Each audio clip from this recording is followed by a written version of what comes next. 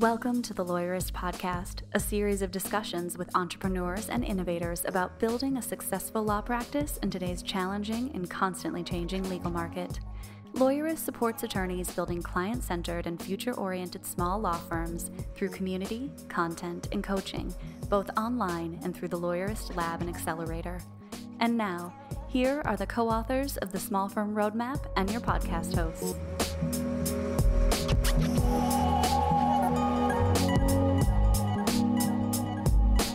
Hi, I'm Laura Briggs. And I'm Stephanie Everett, and this is episode 316 of the Lawyerist Podcast, part of the Legal Talk Network. In today's episode, Laura's talking with newest Lawyerist Lab coach Ryan McKeen about hiring and firing within your firm. Today's podcast is brought to you by Lex Reception, Cosmolex, Text Expander, Postali, and ESQ Marketing.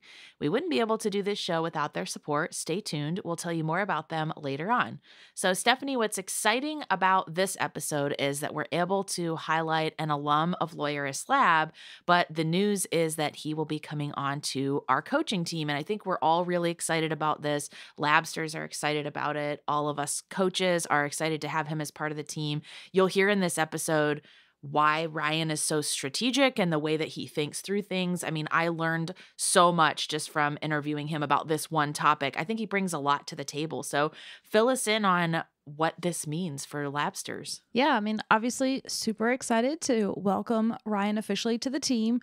For those of you who don't know Ryan yet, he has his own firm in Connecticut, which isn't going anywhere. I feel compelled to tell everybody, like, that will still be his primary focus. But what we've carved out for him allows him to take a few hours each month and work with our Labsters one-on-one, doing our one-on-one accountability coaching, which is where we just connect with our Labsters each and every month to see, like, how are they doing? Where are they stuck? What's going on? You know, like, you just sometimes need that person in your life that can ask you all those business owner questions and understands. And if you are stuck, what can we do to overcome that? And then create a plan. So that's what our accountability coaching looks like. And so Ryan is going to be helping us by doing some of that coaching. He also just has so much knowledge, as you'll hear, I'm sure. I haven't heard the interview yet, but I'm excited to hear it because I know he always brings good stuff in how he runs his firm and thinks about his firm. And he does have a contingency fee practice, which honestly is a whole different set of things that you have to be thinking about when you're working that pipeline and how you take cases and value cases. So I'm just really excited to welcome him officially to our team. Yeah, he's accomplished some incredible growth with his firm, but has done it his way. And I think that's a common thread we find with a lot of people inside Lab is that they have a vision. And that's one of the first things that we work on with them is to really set that vision and make sure it's super clear, but then figure out the strategy that's going to get them to that vision. And I think Ryan has just built something that is very intentional, and he's very intentional about where he intends for it to go in the next several years. So like you mentioned, his practice isn't going anywhere. So Labsters who are working with Ryan will be able to get his insight, and he's still very much in the trenches, so to speak. But I think he has a lot of really good tips and ideas that I think will be really helpful. And you mentioned the accountability coaches. That's just one way that you can get coached inside Lab. We also have all kinds of meetings and group coaching and focused workshops and other materials and opportunities for you to connect with the other lawyers in Lab. So everyone is working towards building and growing their business, whatever that looks like for them. But in addition to the kind of group community aspect of it, I think this accountability coach thing will really help people who just need that, you know, kind of like deadline to work towards. Okay, I'm meeting with my coach again in 4 weeks. What do I want to have accomplished between then? And somebody like Ryan is super motivating for that. Yeah. And the other thing I'd say is it's always fun for us to highlight and hold out, you know, the successes, the people who get it and who are building their firm differently and putting their clients first and putting their team first. I think, and you know, even though you guys are touching on some hot topics here about firing people, I think you'll see that Ryan even brings, you know, his love of his team to that process. And I love that and all the work he's doing but that, yeah, what we say, like, it works. Yeah, it does work. So I'm definitely excited for everyone to hear this conversation. And it's not just about firing. We talk about how you hire too, how you onboard somebody. And then, of course, part of that is when it just isn't working out. And how do you figure out, can we salvage this and get this relationship, employee-employer relationship back on track? Or really, is it time to let someone go? And how do you do that professionally and with minimal drama? So now we've got a brief sponsored conversation with Bree from Lex Reception, and then my conversation with Ryan. Hey everyone, I'm Zach Glazer, the legal tech advisor here at Lawyerist, and I'm here with Bree Swanson, the director of Lex Reception. Now, Lex Reception, as you can imagine, is a virtual receptionist service for the legal field, and they handle calls in English, they handle calls in Spanish, they do it 24/7, 365. So, Bree, thanks for joining me today. Thanks, Zach. I'm excited to be here. So, a virtual receptionist service, and I think a lot of our listeners have heard of virtual receptionist services, generally, but it's not just about creating a streamlined client intake, right?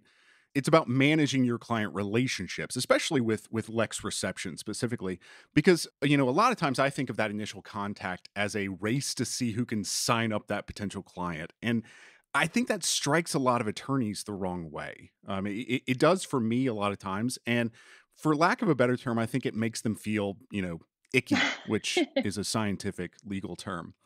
But that's not really what that sort of responsiveness is about. From Lex Reception, it's about setting the tone of what your client relationship is going to be, right? Absolutely. And it has to come from a genuine place of finding out where your clients are, where your potential new clients are, what type of platforms they use, where are they hanging out? How do they like to reach out to find an attorney? What type of groups are they in? We see a lot here at Lex Reception, our lawyers reaching out via web chat, also via a web form. So that would be kind of my first tip is to, if you don't already have a web form, like a contact me or an outreach form on your website, you have to have one of those as well as a web chat.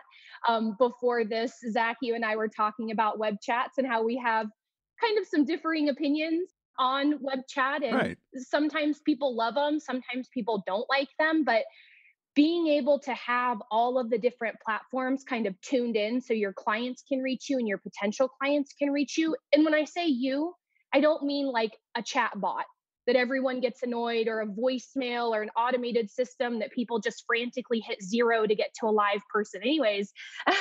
I'm talking an actual real first impression that people remember. Right, because we're talking about, like if we're going to have a good client portal in order to make sure that we're dealing with our current clients, we want to make sure that we show our potential clients that that's how kind of responsive we're going to be. And that's another thing that you guys talk about is, having that quick responsiveness. Mhm. Yeah, and I think attorneys are pretty savvy when it comes to answering services. We'll answer the call, we'll do the intake on the inbound side of it. But taking that a step further, to your point, Zach, of responding quickly, that means when somebody engages you in a web chat, or if somebody submits their information because they're looking to potentially retain you, you're calling them very quickly, Mhm. not after lunch, not after you're, in a brief, like within minutes. Right. And that makes the impression. We do that internally here at Lex. We call them right away. And people are confused sometimes, like when they just hit submit and you're calling me, how is this possible? It's 10 o'clock at night. It always leads to answering the questions, because if they're scouring your site, they've Mhm. got the questions and they don't want to continue to call around to 25 other lawyers and ask the same questions. They want someone to answer their questions right then and there. And if you can't do it or your staff can't do it, that's a great reason to reach out to Lex Reception, because that's just one of the features that we include in all of our packages is that outbound calling. Right, right, right. And I think certainly that is that's not something that everybody has. It lets people know that you're going to be responsive Mhm. when they become a client, Which is another thing. You want to make sure once they come in that you're touching base regularly, right? I mean, that's one of the things that you've said to me that is important here, right? I definitely agree. Touching base regularly, setting up a cadence so whoever's in your kind of funnel, so to speak, they expect to hear from you, whether it's once a week, once a month. I highly recommend getting a CRM. We integrate with hundreds, the big ones, Clio, Lawmatics. I could go on and on. Anything that basically what has an open API, Lex can do an integration with. That's again a free service, and we love to have all of the processes and systems kind of talk to each other, so it makes the attorney's life a lot easier to automate. Right, because the whole point is that this is, Lex Reception or a virtual receptionist is about client relationship management. Hmm. And so it should theoretically connect with your client relationship manager. Right. That would be a helpful thing. And yeah, Lex definitely integrates with a lot of those, and you guys have a ton of those integrations on your website. I think the fourth thing you have told me is, leaving a good impression with your potential clients and with your current clients. That's the whole point of this. Exactly. And just kind of tying back to the beginning, come from a genuine place. You had used that really scientific, I think it's a legal term, icky, in the beginning. Let's not do that. Let's not be the slimy car salesman.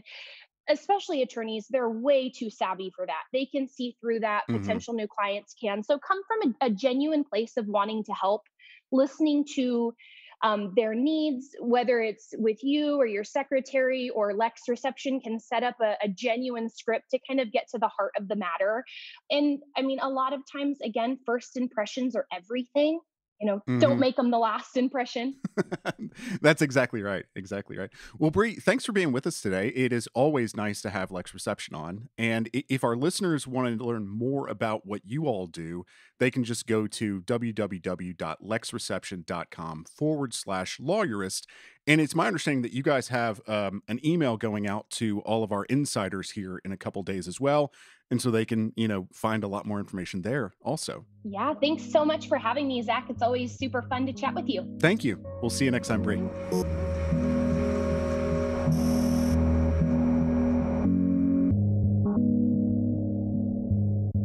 Hi, I'm Ryan McKeen. I'm the co-founder and CEO of Connecticut Trial Firm.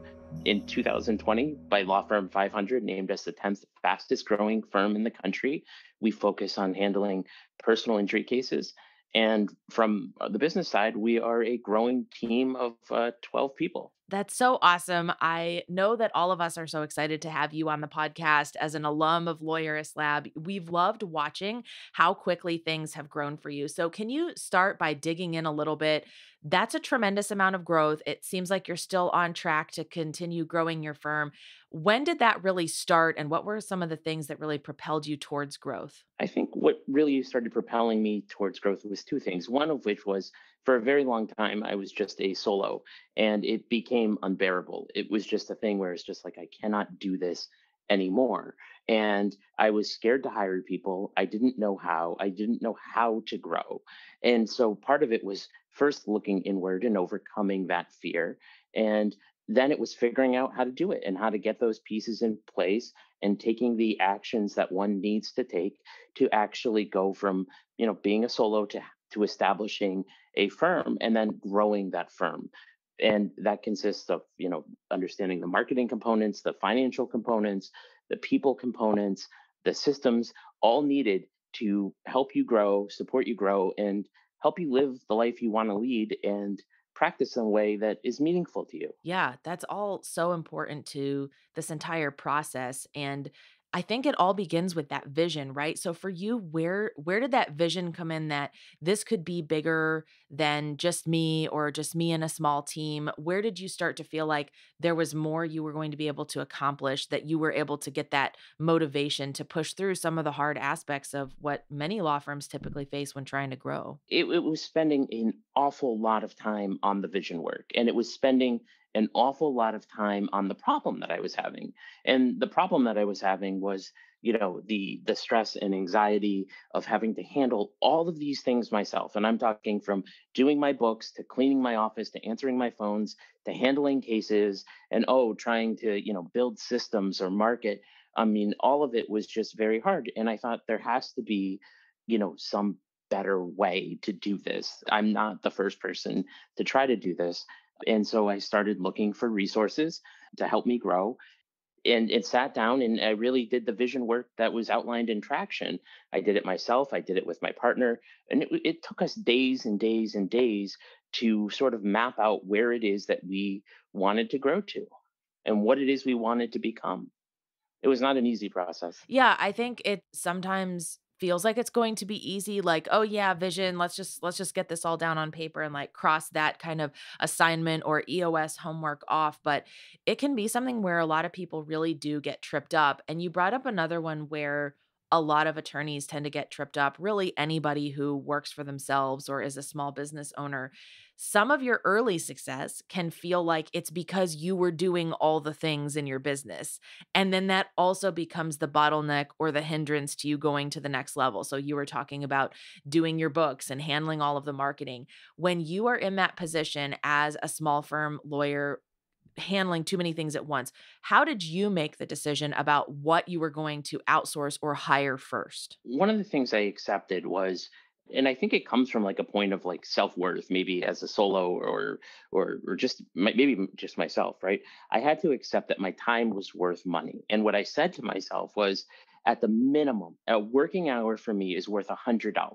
Even though my billable rate at the time, I wasn't doing just personal injury, was probably about 2.5 to 3 times that. I said, at a minimum, every work hour that I have is about 100. It's costing about $100, right? And so what I tried to do is I drew that line and I was like, okay, can I get this done cheaper than $100 an hour? Whether it's cleaning my office, yes, I can. So off that goes. Can I get my books done for cheaper than $100 an hour? Yes, I can. Because what was happening was, if you don't do that, what happens is you plod along, and at the end of the year on the profit and loss statement, like all those $100 that you've spent doing $15 an hour jobs, they show up. They show up in Yeah, lack yeah. of profit. So there's an actual cost to them. And I think once I sort of accepted that basic business principle, that's when things really started to change and possibilities really started to open up for me. Yeah, I think the other side of that coin is this idea of, and I've heard this directly from some of our labsters. Well, my accounting doesn't take that much per month. It's only a couple of hours per month. And I'm really worried that whoever steps in isn't going to get up to speed right away, or I have to provide more training than I expected, or maybe it's initially not a win financially. I guess that's particularly true when you're hiring someone like an admin assistant and you have to spend a lot of time training when you first bring them on. How do you get around this idea of feeling like, yes, I could do this and I know I'm losing money by doing it, but I also know that I'm going to do it correctly? And that hesitation over like giving up the control is really what it comes down to. How did you work through those kinds of things?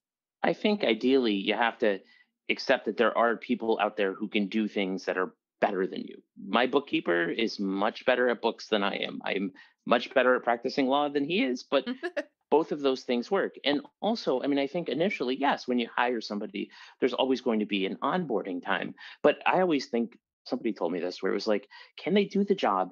80% can do it. Can they file the mail? 80% is good when they start or within a few days of them starting, right?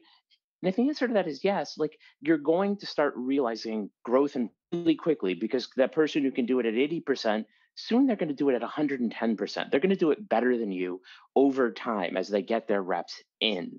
And so, you just look at it. And again, this gets back to a vision thing for you, right? Like, do you want to invest in this way? What do you want your day to look like? And if you are happy scanning mail, like, don't give that up. It's your life. It's you get one of these, do it. But I think from a business perspective, really when you sit down and you accept, okay, they can do it 80% as well, they're going to get better. And again, I think most of the problems that I've ever had early on with employees was really on me. Like, I didn't really teach them. I didn't have things written down as to here's how to do this. And in today's world, it's so easy to create training programs and roadmaps and with screenshots and videos of your screen, that if you take the time to do those things before you hire, and starting with something like mail and phones are very useful things. They're very low hanging fruit, in my opinion. You're going to start seeing growth faster and faster and faster. Because what I also think is that there's a mental burden to doing all of these things. Like, Yeah, for not sure. just a time burden, but oh my gosh, I've got 100 things to do today. I've got to get this motion out. I've got to do this intake. I've got to scan the mail. I've got to clean my office. I've got to do these things. There's emotional load to that. And outsourcing that is going to allow you to unlock bigger and better things for your business. It's so easy to think, right? Like, I'm stressed out. I have a lot on my plate. The solution is I just need to hire someone and dump everything onto them, right? And I think what you said about a lot of the times with the early mistakes that are made when you first outsource, whether it's to a contractor or to an employee, it's really on the person doing the hiring. You hired the wrong person, or you gave them bad instructions, or the communication wasn't great. And a lot of times that's not on them. Now, definitely you can have a bad hire that just from day one it wasn't what you expected and it's not a good fit. But those instructions and that communication is key, because yes, of course you want someone to relieve some of this pressure off of you, but you cannot expect someone else to understand your business in one day or 1 week. So it's going to take time. I think another pitfall I have seen here is there's no way to measure whether the person is meeting that 80%. So a lot of times I'll see attorneys hire somebody and they have this vague sense that it's not working, but when I ask, oh, like, okay, well, what are this person's KPIs? What is coming in on the weekly report from this person on what they're working on? What are the specific instances where you feel like they're behind? And it's usually this gray area of, well, I don't know, it just seems like there's a lot of back and forth, or it seems like my instructions aren't getting through clearly. If there's not a way to measure that, to be able to fairly say, okay, I gave you these 6 tasks and 5 of them were turned in late. One of them was not even close to what I needed. That's going to open up your eyes to where you need to give more training or better instructions, or whether it's just not a good fit. And I think it's so easy. Like, it would be great if we could just snap our fingers and the first person you hire is perfect, does everything well, and understands your way of thinking in your business. But that just doesn't happen. It's not reality. Those are all great points. We do a lot of one-on-ones, especially early on. And really the position I take in doing these and my team takes, even though I don't do them all anymore, is, how can we help you? Where are your bottlenecks in your job? And sometimes you find out that it's very simple things. You find out that they're struggling to do the mail because when they scan it this way, this comes up on their monitor. And you say, well, the solution to this is an extra monitor, which is going to cost me not very much money, and I'm going to greatly improve my productivity. So when you sort of look at it from things like, I'm sitting beside you, I'm trying to help you, I'm trying to understand, and you can oftentimes what our team has experienced are sort of small but easily overcome obstacles that are in their way and that we have been able to address. And I think from an employer's perspective, or from an employee's perspective rather, just knowing that they have somebody who cares about them and their job, it makes things a lot easier. Definitely. So you started by outsourcing things like bookkeeping and the cleaning of the office, and that makes sense because those are great, like small things to dive into. And maybe someone might go, well, that's how much of your time is that really going to relieve? That is where you start to get confidence in your outsourcing, and you also relieve that mental load of having to think about it and have it be in the back of your head. Where did you add to your team from there? I'm just sort of curious, like, what did that process look like where you're like, okay, I've got the accounting dealt with and the bookkeeping set up, and we've got someone cleaning the office. What's next? What's the next gap that you filled? Reception. We used a virtual receptionist, one of the services, and that was tremendous because, again, it's like I'd sit down to write some brief and my phone would ring and ring and ring and ring.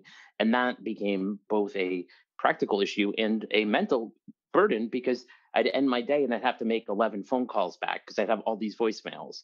That became really overwhelming. So phones was the next piece of this to outsource. Okay. And I would imagine that a common question at this point is you're spending a lot to outsource. I mean, definitely less than what it would cost you to be doing the things or the amount of hours you'd have to put in to catch up on all of those phone calls. How did you make that justification? Was it around, okay, when I hit this certain revenue level, that's when I'm going to outsource the next thing? Or this person has to save me 10 hours per month for me to feel like it's worth the investment? Did you do any kind of thinking or setting goals around things like that? I looked at that stuff, and every time I've done this, every time we've leveled up in this sort of way, whether it's hiring a more expensive attorney or adding more staff or whatever it is that we've done, it's always a leap of faith. Like I can look at the numbers all day long and I can say, like, okay, but I mean, fundamentally, the thing that has always driven me, and perhaps it shouldn't, perhaps I should be more quantitative about my decision making, is just like this thing of like, I can't take this anymore. Like, Yeah. my life is going to get better if I do this thing. And again, I think it's important to understand that things don't have to be forever, especially in today's world where you can have, vendors and virtual assistants and even employees. Things don't have to be forever. So if it's not working, like, okay, like you thought you needed a reception service, you thought you were at a growth stage that could afford it. It doesn't seem to be working so well on the balance sheet. Like, okay, time to go back. We've never had to go back when we've done one of these things. But again, I think it's like you hire when it hurts, or that's sort of been my philosophy. Yeah, no, I like that a lot because I think it's really hard to justify it financially because a lot of times the expectations are off. I see this a lot with marketing campaigns too. It's like the first time that an attorney will hire an SEO service, they're like, okay, great. So my website will be ranked in number 1 within 2 to 3 months. And it's like, that's probably not realistic. Like it depends on what you're putting into it. And the same goes with hiring people. You have to take that leap of faith. And there will eventually, if you've hired the right person and you're doing the right things as the leader, be a time when you're starting to see those things truly coming off your plate and really being able to see that this person is capable of handling quite a bit and relieving the pressure off of you. So I know there were some times where maybe hiring didn't work out. So we're going to pause to take a quick break from our sponsors. And when we come back, we're going to dive into the other side of this, which is firing. Today's challenging and fluctuating business climate requires law firms to be flexible in the way they run their practice. Whether you're working remotely, in the office, or a combination of the two, you need to be able to work effectively and efficiently on the go at any time.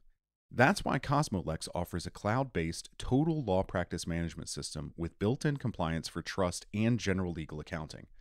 With Cosmolex, you get everything you need to run your practice in one solution with 24/7 mobile access that's both secure and easy to use. You'll be able to stay on top of all your billable activities no matter where you are, and your clients will love the direct and secure communication in the client portal. The Cosmolex migration team will ensure all your data is moved into your new system safely and securely so your firm can be up and running in no time. To learn more about Cosmolex Total Law Practice Management System, visit cosmolex.com/lawyerist. Support for today's episode comes from Text Expander. Get ahead of your productivity for the new year with easy-to-use cross-platform snippets. Text Expander makes quick work of mundane, repetitive tasks so you can focus on what matters most. Say goodbye to needless text entry, spelling and grammar errors, and inconsistency in your messaging. When you use Text Expander, you can say the same thing, the right thing, in just a few keystrokes. Text Expander can be used in any platform, any app, anywhere you type. These versatile snippets are better than copy and paste, and they're better than scripts and templates. They work across devices and platforms to allow you to maximize your efficiency while still customizing and personalizing your messages. So take your time back in the new year and increase your productivity with Text Expander. Show listeners get 20% off their first year. Just visit textexpander.com/podcast to learn more. Support for today's episode comes from Postali, a full-service legal marketing agency for law firms. The attorney-client relationship is the cornerstone of the legal profession. Just like you put the client's needs first, you deserve a marketing agency that does the same to grow your practice. Postali works with law firms nationwide and is the only full-service legal marketing agency that can call itself a marketing fiduciary. That's because, at Postali, the impressive results they achieve come from always putting your law firm's financial interests above their own. Imagine a relationship with a legal marketing agency that treats your investment as they would their own dollars, without hollow SEO promises, no commission-based upselling, and who won't work with your competitors. Postali is the marketing agency for legal professionals looking for 100% transparency and genuine guidance from a real marketing partner. To learn more about the benefits of working with a marketing fiduciary, visit postali.com/lawyerist. Contact them for a free consult and mention this podcast. Support for today's episode comes from ESQ Marketing, an agency that believes in affordable and reliable marketing for solo practitioners and small law firms. With ESQ Marketing, you'll work with experts in legal marketing. All of their intense focus is on helping attorneys generate more clients and cases from the internet. They don't work with anyone else. You'll breathe easy with low-risk, month-to-month contracts, and there are no long-term commitments. ESQ Marketing earns the right to work for your firm each and every month. Best of all, you'll get direct access to the person working on your account, no account managers to deal with, and no lost in translation with your requests. To see if you're a fit, visit esq.marketing/lawyerist to get started. Okay, we are back. So I definitely want your insight on this topic of firing. I've seen you help other labsters with it at LabCon events. I know it's something that I feel like you and I have a pretty good sense. We're on the same page with this. Like when someone just isn't working out, you really do have to let it go and not feel sentimental about it. Can you tell me a little bit about your perspective on when do you try to work with someone versus when is it just time to say, I've got to let them go? We always try to work with someone. Yeah. The whole exception to this is like, if I see somebody who's being disrespectful or violating our culture or toxic, like that is made clear to them upon hiring. Like that is a one offense and you're gone. Like that will not be tolerated. Disrespect of others on our team will never be tolerated. Yeah. Most of the time, you're going to hire people who are going to be or should be good at not doing that, right? So we've only had that one time, but I think every other time it's a process. We always try to work with somebody like immensely. We talk about, where they're struggling, what resources could they use, what could we change, how could we help, and so it's an ongoing collaboration. We want to make sure that anybody we hire has the tools that they need to do their job, and that includes technical tools, whether it's computers or phones. It includes, access to legal research. It includes training. It includes support. We need people to have the tools to do their job. So it's an ongoing conversation. There are clear expectations that are made to them through things like KPIs, through things like goals. There's constant feedback given, and not in a way. I mean, we have our feedback system is stolen from like Brene Brown, where it's like we're going to sit beside you. We're not sitting across from you. We're sitting alongside you, trying to help, and that makes things great because there's constant ongoing feedback, right?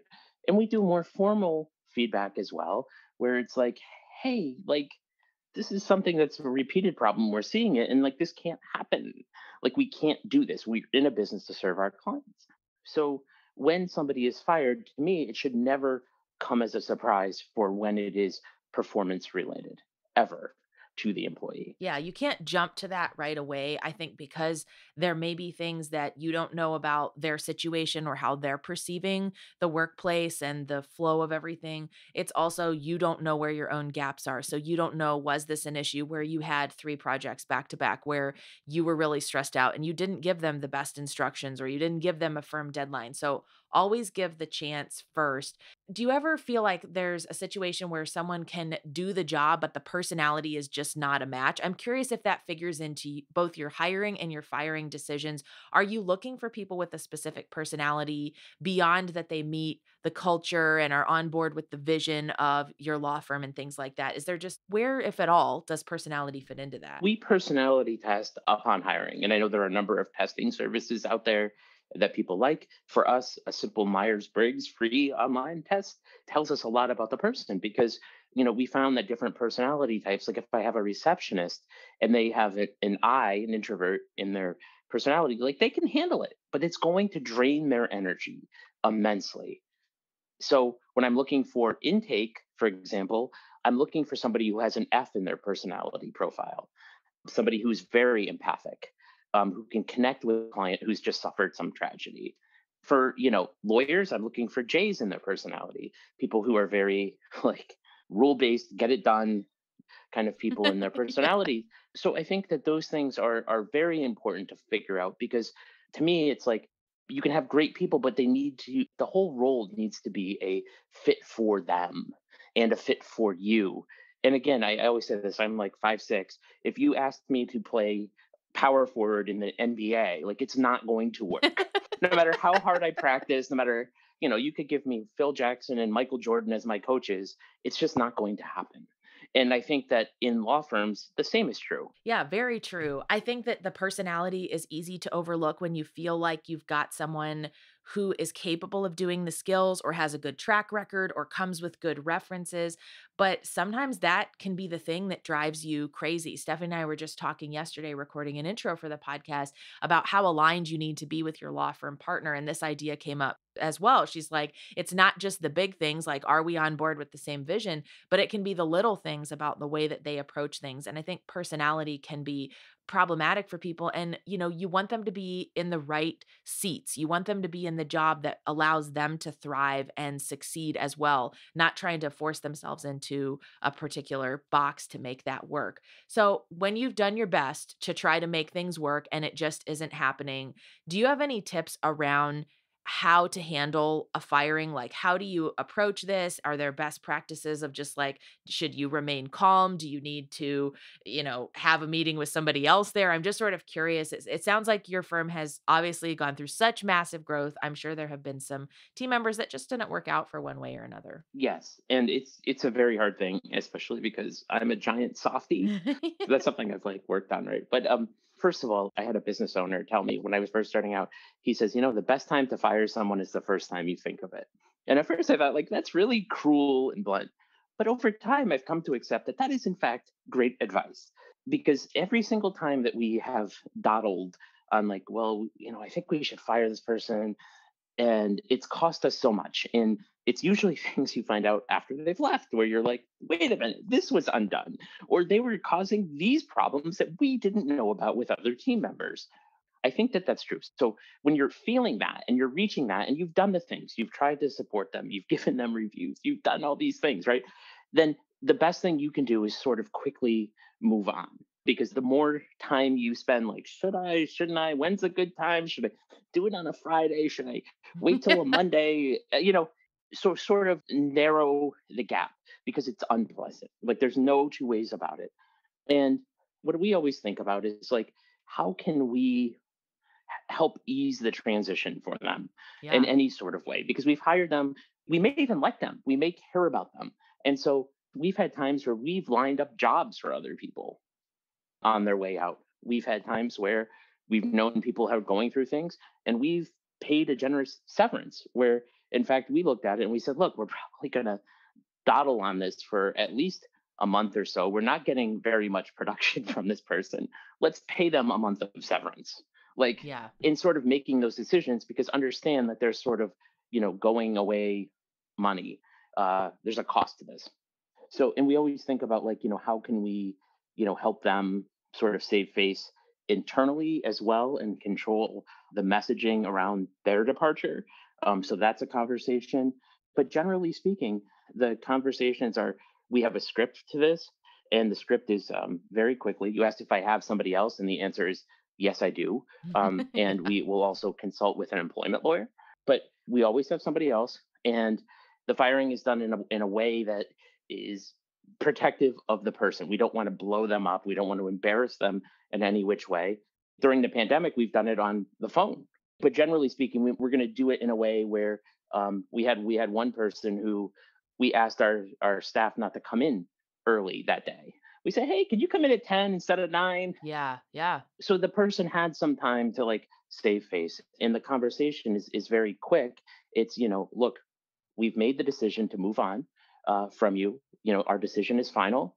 And if you'd like to talk about it more, we'll be available a few days from now. And thank you. And that's it. Very quick, very to the point. And again, discussions on how you can help them, what you can do, because again, they're going to be concerned about those things. We tell them, like, look, we're not going to contest your unemployment. We're paying you a severance. We have this other opportunity that we think you might be a good fit for. We're grateful for your time. And again, we also make it a point internally to actually practice what we preach. Like, we don't badmouth people who have left. Right. So anybody who leaves my firm, who's seen somebody leave, they know, like, it's not like, let's trash this employee. It's like, there's always a post that goes out that says, hey, we're grateful for the contributions that this person has brought. It's not working out. And we wish them well. And we know that some of you, have friendships with this person, and we like this person too, but it's not working out. Because we found when we've put off those decisions, what happens is it puts a lot of burden on your other people.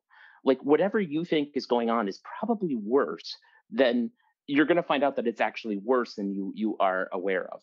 So firing will often come as a relief to other members of our team, or so we have found. I love the way that you put that. I mean, you've thought not just about the moment of the firing, but you've thought about how are we going to handle the actual physical act of doing it. If it's in the office, do we need to have other people present to kind of back you up on the statements that you're making? But also, should we remove other employees from the office during that time? You stated that the decision is final. So it's not opening the door by saying something that is like, I don't think this is working out. That kind of cracks the door open for the person to try to make a case for themselves or something like that. And you've also thought about, let's address some of their biggest fears in that moment. We're not going to contest their unemployment. We've thought about it. And are there other people or jobs in our network where we could potentially refer them to? And you've handled the messaging really well from the top down of saying, we're grateful for this person's contributions.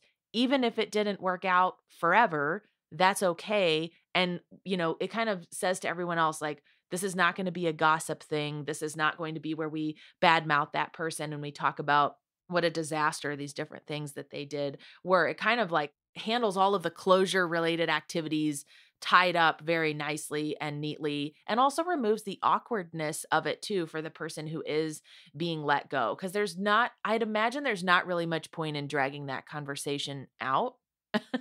And we learned this the hard way. We had this conversation, and like, we were like, hey, we're parting ways with you. Like, like, what happened, not good. We're moving on. And it turned out to be like an hour-long conversation where my partner and I couldn't leave the conference room. And it was one of the most awkward conversations ever. And I would advise people never to get involved with it, because there is nothing good that can come from it. And also, too, if you're doing it, prepare yourself for, you may feel regret after you do it. You may wonder, did I do the right thing? Did I do enough? And understand that you, as an owner, like, that's part of it. You're generally not going to want to hurt people. You're certainly not going to want to hurt your organization.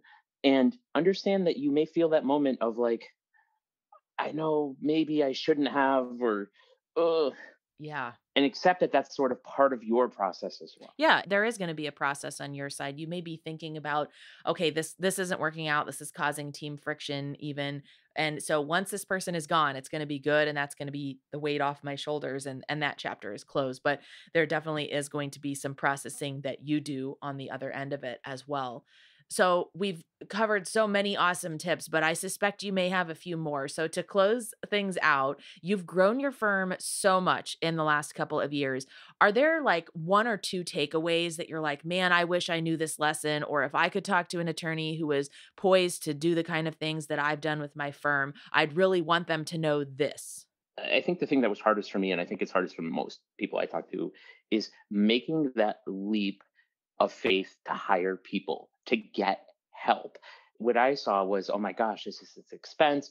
I'm barely making much money now. How am I going to, spend $400 more on a reception service a month Yeah. or something like that? Like, that's real money to me. And when you take those leaps, what you have to understand is, you're not just reducing your bottom line, which is the way I think I was looking at it. It's like, if you're doing it remotely right, you are adding to your top line. And that's the part you don't see when you take that leap. Yeah, that's really important. Well, we're so excited to have watched all of the incredible things you've been doing with your firm. Now, members of Lawyerist Lab are going to be able to get coaching from you if they find that to be helpful. And I imagine, I mean, I hope it doesn't become so overbooked and filled up quickly because you have so much great advice to share. But we're really excited to be able to connect people with someone who is really doing the thing, actively doing the thing. I know it's a passion of yours to be able to help people. This is something that you've been doing for years, kind of helping other lawyers along the path. So any kind of thoughts about that as you step into this newish role? This is coming so full circle for me. And when I first started, the only podcast I listened to, or the only thing that I read, was Lawyerist. It was all Sam out there in Minnesota, like in 2012, right? So I go on and I actually present on a panel with Sam, I guess almost a year and a half ago now. Meet Sam, join Lawyerist Lab. And I think to myself, I'm like, this is exactly the thing that I wish I had earlier in my practice. If I had this thing, it would have accelerated my growth, saved me so much money and time and general energy. I wish I had this. And I'm so impressed with the team at Lawyerist, the product, the growth, the resources that are offered. I'm just so thrilled to be able to contribute in any which way that I can. Well, we're definitely glad to have you kind of in a more formal way working on the team with us while you're also continuing to grow your firm and doing all of the great things you're doing over there. So thank you so much for coming on the podcast. It was great to be able to talk to you about these topics, some of which are awkward, and you handled so well. So I appreciate that. Thank you, Laura. The Lawyerist podcast is produced by Bailey Tiller and edited by Christopher Eng. Are you ready to implement the ideas we discuss here into your practice? Wondering what to do next? Here are your first 2 steps. First, if you haven't read the Small Firm Roadmap yet, grab the first chapter for free at lawyerist.com/book. Looking for help beyond the book? Let's chat about whether our coaching communities are right for you. Head to lawyerist.com/community/lab to schedule a 15-minute call with our community manager. The views expressed by the participants are their own and not endorsed by the Legal Talk Network. Nothing said in this podcast is legal advice for you.